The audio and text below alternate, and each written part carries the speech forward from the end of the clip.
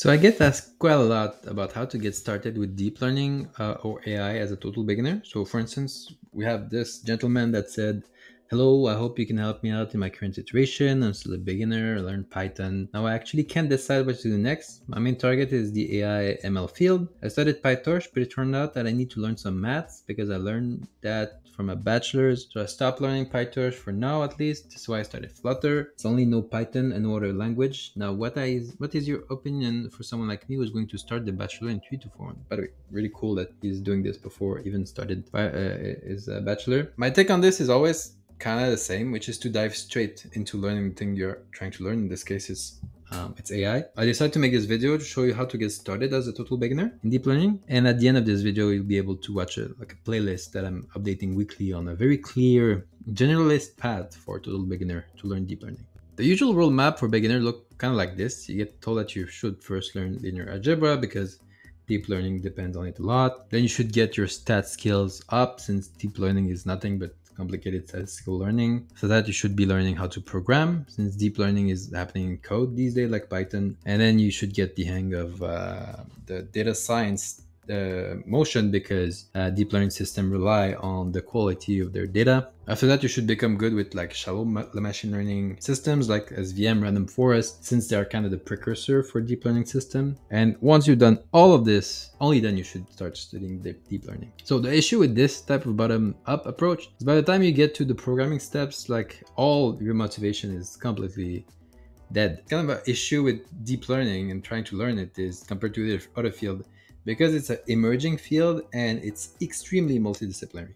It has a very weird dynamic between like theory and practice. So there's a lot of new groundbreaking research being pumped up like on the daily. It's very, very difficult to keep up even for researchers. The architecture and technique keep changing. They come back sometimes with old architecture with small twists, so it looks extremely complicated from the outside. So the network can behave also like in very erratic fashion, so when they're trained. So there's a lot of arts in training these models. Top of that, to get these model trained, it requires a good level of technical sophistication in programming, which can feel a bit daunting here. So this whole package of complexity is even more problematic given how the actual groundbreaking science is done, like Claude 3 and stuff like GPT and whatever. The major leap forward that are done is they're actually done in reverse. So of how other science-based things are done. There's even a whole field of interpretability that has been spun out to actually understand how the models are being trained are behaving, why they're doing the things that they're doing. So usually the experiments are carried out and then the results are obtained, and the why the result works is often not fully understood. It just kind of work, right? And the results are great.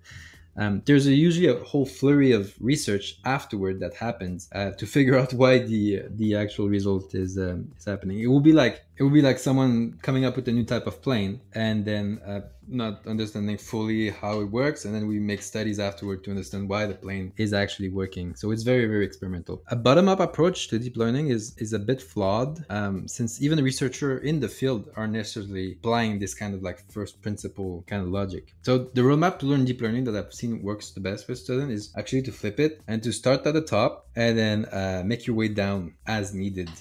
This is more closely like mimic how the deep learning field is operating. So let's explore what I mean by that. All right, so you start here with zero knowledge. How do we get you to learn deep learning? So first off, learning deep learning, even from top to bottom, is not a straight line. There's a graph of things to learn, and it's somewhat kind of ordered so that the most high level element, so let's say the framework that we use to make the deep learning system, are closest to your zero knowledge point. It's still a graph though. So there's many elements and many sub-elements hidden away at the node. Programming sense, it's not really just a tree, it's actually a graph. The first thing you need to do is to embrace the fact that learning deep learning is non-linear. It also means that you have to set a clear goal while learning deep learning, or otherwise you're going to get lost. Because if you don't know why you're learning this thing, it will be very different. It will be kind of similar to trying to learn, I don't know, like planes, right? What do you want to do? Do you want to fly the plane, right? Do you want to make the plane?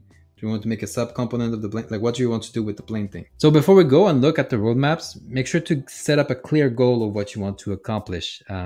It will massively help you know where exactly to focus. So I'm going to set like 3 like rough goal that I usually see people ask me. So at the end of the video, I will show you, like, I'll use these three goals. So the ML engineer, researcher, and AI product, to show an example of how to set up these roadmap.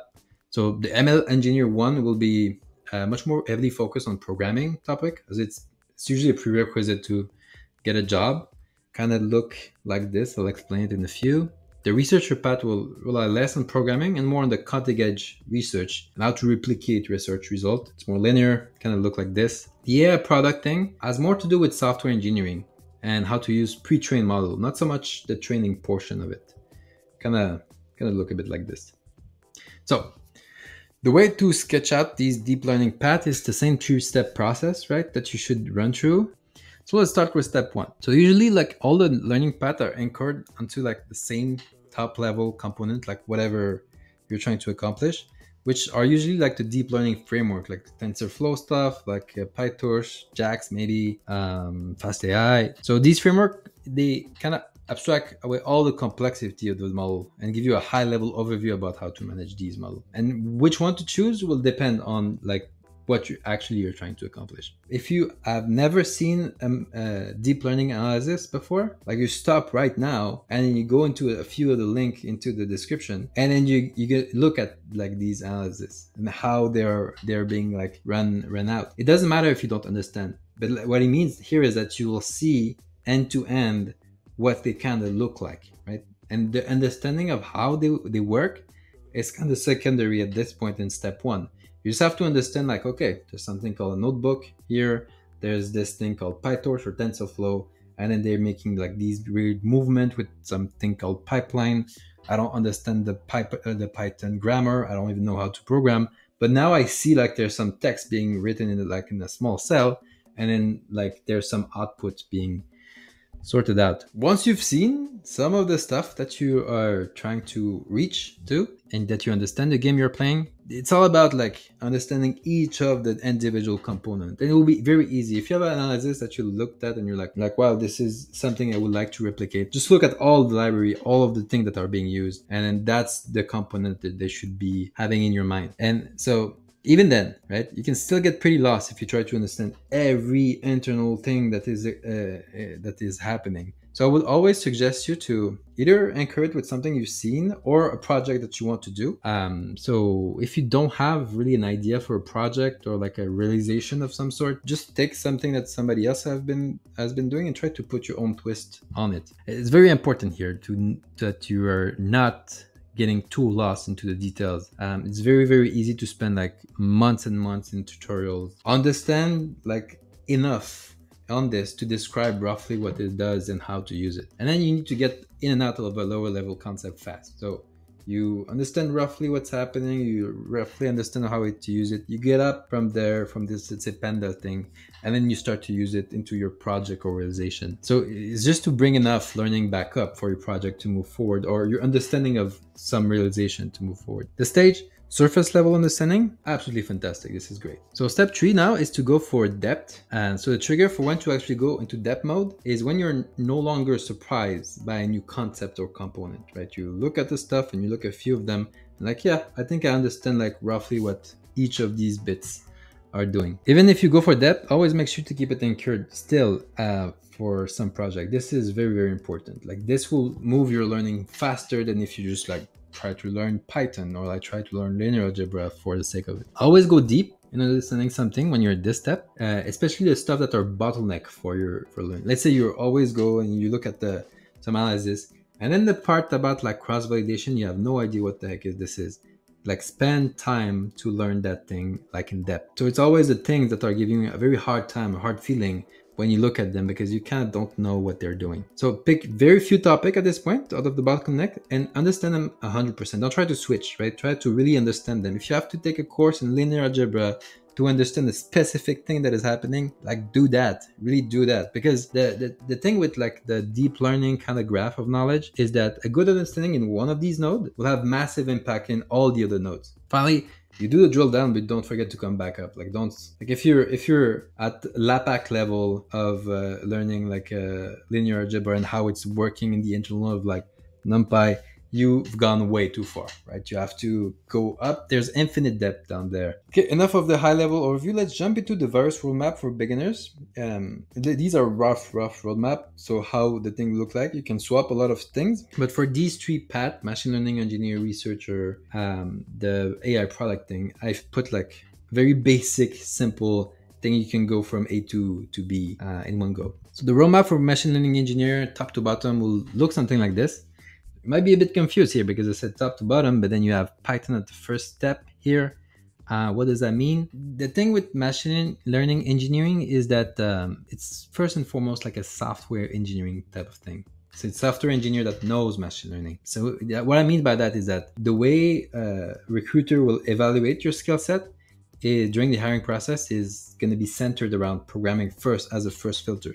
So even if you're a great machine learning like engineer of some sort and you're not able to like solve programming question like a software engineer, you're not going to make it. So solid mastery of programming is absolutely crucial. Also mastery of lead code type of problem is like super important. But I would say you spend a disproportionate amount of time drilling lead code because you technically have a higher chance of getting a machine learning engineering job by passing the lead code screening, even if you know like next to nothing about machine learning. Yeah, but don't stop there, right? Don't stop there. After that, when you have a mastery, you think of like the lead code type of stuff, and then those kind of programming puzzle.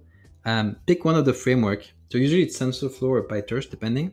And the way to make this choice, like I have a bias for PyTorch. Like I love PyTorch, but that don't just go with the thing that is kind of popular. The way to make this choice is to look around the company you want to work with and check out what proportion are using what. So if like 99.5% are using MATLAB, you're gonna have to learn MATLAB, right? So select this one carefully. And then after that, you should get accustomed to deploying your model that you're training on like something like Hugging Face to have like an API endpoint for inference. There's a lot of stuff that you can use here.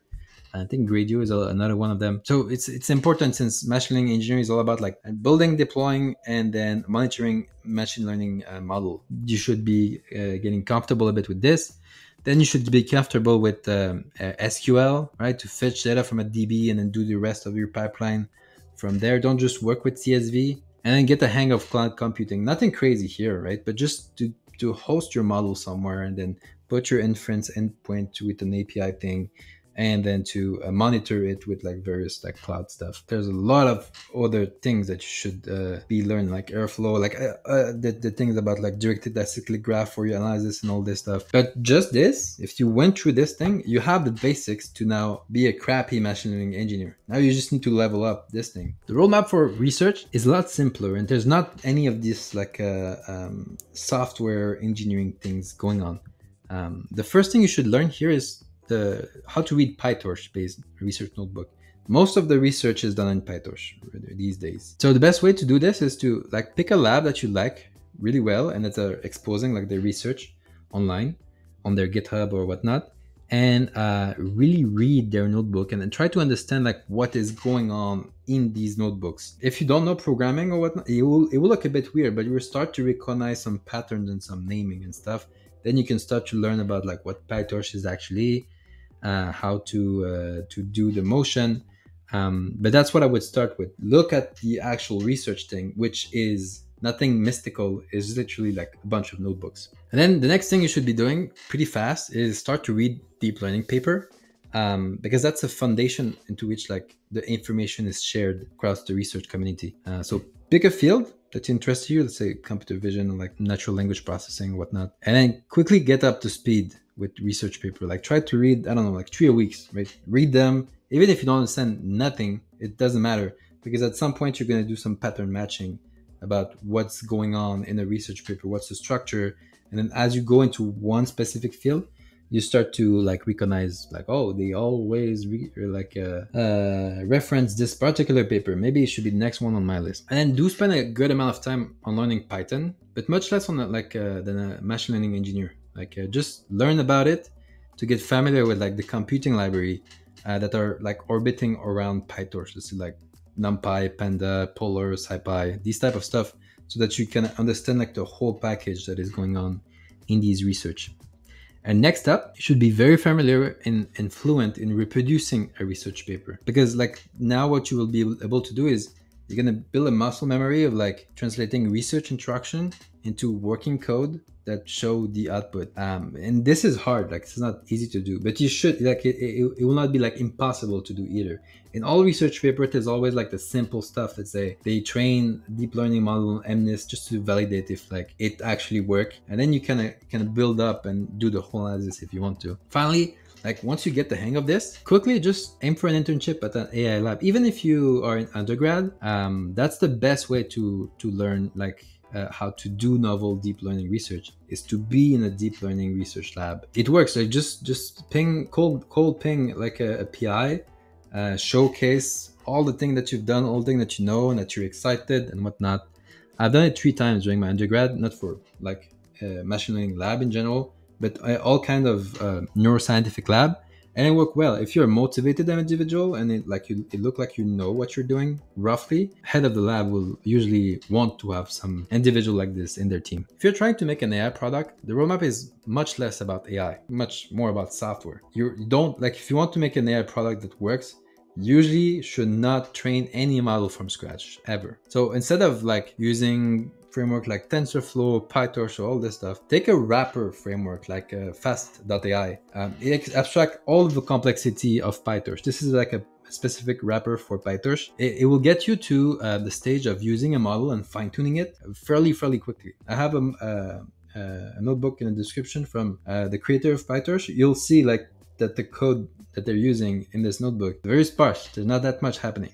There are other things you can use here, but this one is simple enough. I like it. Second, you should learn Python in here to feed your pre-trained model data with the right format. Right, that's kind of the extent into which like you should know your programming. If the model is the main thing that is within your AI product or feature, it will also come handy to know Python really well for the rest of your building the product thing, because next step is really to kind of serve and put this model somewhere. Usually when you have an AI product, it's not just an endpoint that you need, it's like a web app usually type of stuff. So you should kind of be familiar with like framework that help you build a web app. And in this case, I would recommend Django because there's a lot of tutorial out there with Django and it's in Python. Everything you will do with this will kind of be all self-contained within Python and within like a Django application you could do. It doesn't have to look good at this point, you just have to be out there and working. So that's what this one I would recommend. There's others like Flask and a bunch, but here Django I think is a good one. And then you should learn enough cloud computing to host your own app. Like I put AWS everywhere here, but you can go Google Cloud or like even Versal like type of service if you're into like JavaScript or whatnot. But the whole point is that don't try to put it into your own servers and whatnot. Always put it in the cloud, put the web app on there, and then like you have an AI product. Finally, you should go for like learning just enough SQL here to kind of manage the in and out of your data. Cool thing with Django is you don't need like that much knowledge. There's something called an ORM that will do most of the like SQL thing for you. And that's it. Like you launch that thing, show it to family and friend, and you iterate, and then you have an AI product or AI feature. It will most likely be hot garbage, but at least you get the first iteration out. Now you know the steps.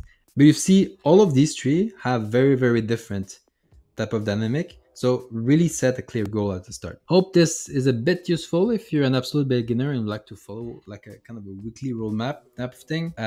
You can click into the next video that will show in a few. And don't hesitate to ask questions in the comment section. I'm here to help. And for this roadmap that I'm going to put out there, I'm going to keep it more generalist for someone that wants to understand deep learning at the general level, not specifically for machine learning engineer, researcher, or like making AI product. So that's it, and have a great week, everyone.